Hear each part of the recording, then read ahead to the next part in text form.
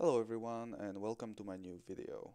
In this one, I would like to talk about motherboards and GPU pass-through. If you are only planning to run a single virtual machine with a single graphics card attached to it, then choosing the right motherboard or platform doesn't really matter that much. Anything reasonably modern should be able to handle that. But on the other hand, if you want to run multiple virtual machines, each with their own graphics card at the same time, choosing the right motherboard and the right platform might be very beneficial to you. So to get started, your motherboard has to support VTD and VTX on the Intel side and SVM and IOMMU on the AMD side, but the names might be different depending on your motherboard manufacturer. Okay, so knowing what we know, let's try to look at the best-selling motherboard on Newegg for the AM4 platform.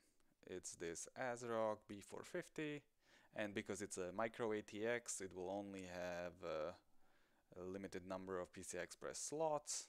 So right here, we can see it only has two full-sized PCI Express slots, and that limits us because probably if you use a regular Ryzen, 3, 5, or 7, you won't have a built-in iGPU, so you will have to use a dedicated graphics card, and you will lose one PCI Express slot to that. So with this slot probably taken by the graphics card, you are left with the bottom slot right here for your virtual machine's graphics card. And let's try to get a bigger picture if we can. Yeah, well, they're all about the same. Okay, so what we can see here is that this is only a by 4 PCI Express slot.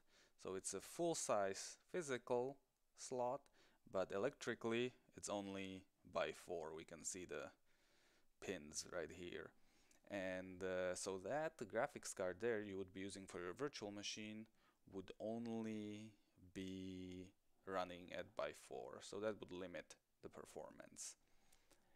That's not ideal, it would work.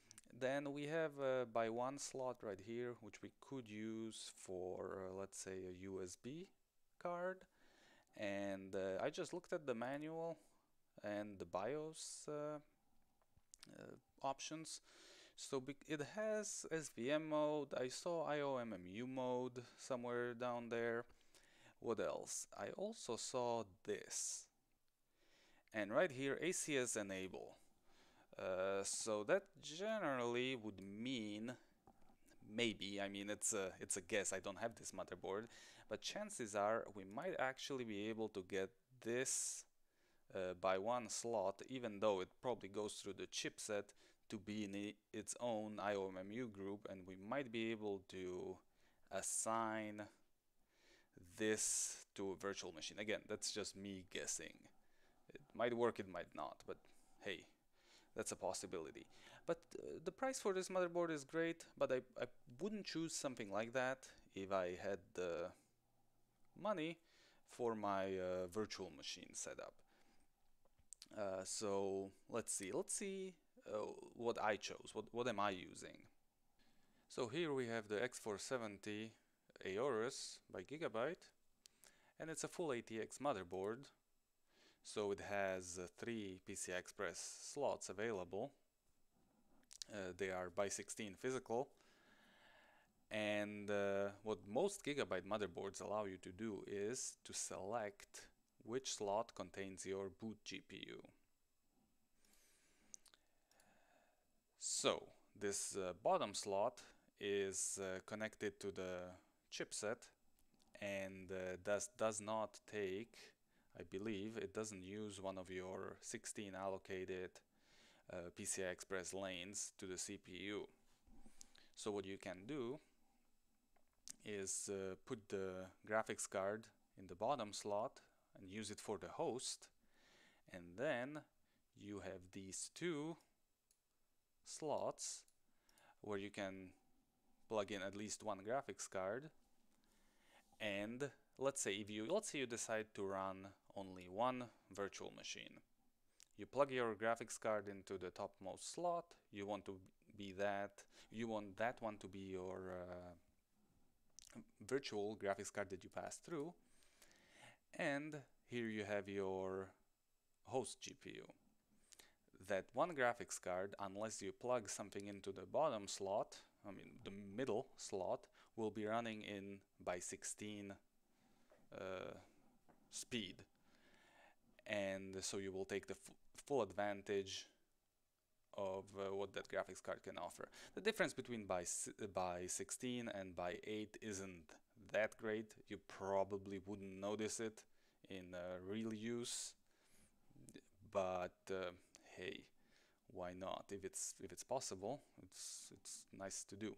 So if you decide to run two virtual machines at the same time, you can populate both of these by a graphics card and boot again. Your host boots off of this one, so here you are getting your output, and you could be running two virtual machines, each with their own graphics card on this motherboard. Since I'm running this motherboard, let me reboot and let's go over the BIOS settings. So here we have the BIOS, and what we can see is initial display output, PCI Express slot 1, 2 or 3, so we can select which one we want to use. Also, a very nice feature is AMD CBS, ACS enable, and most AMD motherboards have it, so that's not a problem. Especially if you update the BIOS, you will have something like this, ACS enabled. So it basically means your IOMMU groups will look much better than they would by default.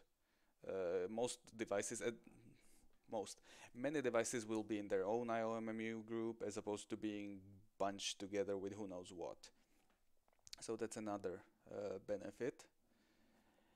And yeah, so those are some features that I find pretty useful. Okay, let's take a look at something more interesting. Let's say we want to build a mini ITX GPU pass-through build. This Z390 Asrock motherboard, which also has a Thunderbolt port, would allow us to have an Intel processor with a built-in graphics used for our host and a regular dedicated graphics card for the virtual machine, which we could pass through. Additionally, this board also has a Thunderbolt port. Let's go here. And this is actually a Thunderbolt port, not only USB Type-C. So with a Thunderbolt port, what you can do if you have a Thunderbolt enabled monitor, you can actually use the monitor as a KVM switch of sort. Your host would be output through the Thunderbolt to the monitor, and when you switch the input on the monitor to, let's say, HDMI or DisplayPort, and you also have a USB cable connected to the monitor, your mouse and keyboard that's plugged into the monitor would switch between the host over the Thunderbolt cable and the virtual machine over the USB cable running to the monitor. So that's one nice feature that you would be able to do if you had a mini ITX build like this. And lastly, we have platforms like the X299 by Intel with up to 48 PCI Express lanes, TRX40 by AMD with 56 PCI Express lanes, and the ones on the TRX40 are 4th generation PCI Express, same as the X570 on the AM4. So we can end up with configurations like these.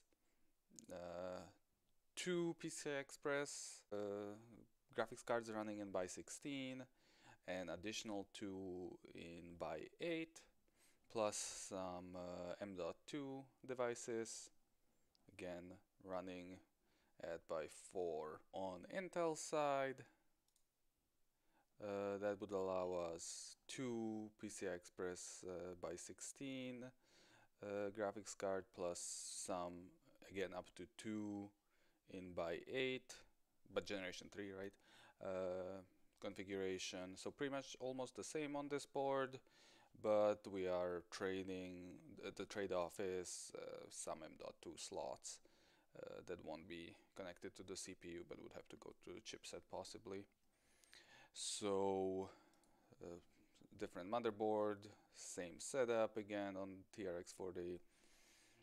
There are some boards on the consumer side, like this workstation board by ASUS, a Z390 platform, but well, this one has 4 PCI Express by 16 slots, and you can run them in configuration like this, 4 by 8, but boards like that have a PLX chip, and the chip itself would connect over, let's say, by 16 configuration, and then these cards run off of that chip. So it works as a switch of sorts. So it's not, they don't have that bandwidth at the same time.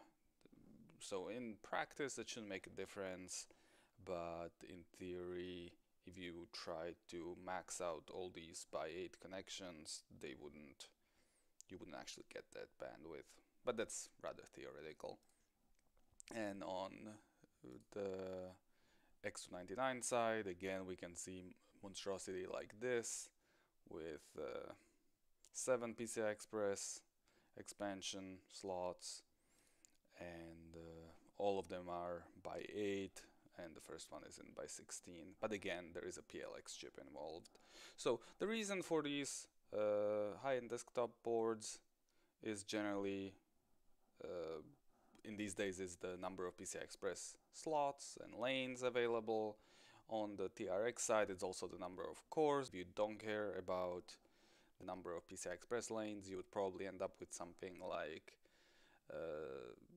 Ryzen 3950, which gives you 4th generation, would be perfectly fine for running one virtual machine, and would probably end up being cheaper than running X299 board with a equivalent processor. So yeah, the only reason for these high-end boards, especially on the Intel side, is the number of PCI Express lanes. Other than that, you would probably want to save your money. So thank you very much for watching. Hopefully this was informative, and I'll see you in the next video.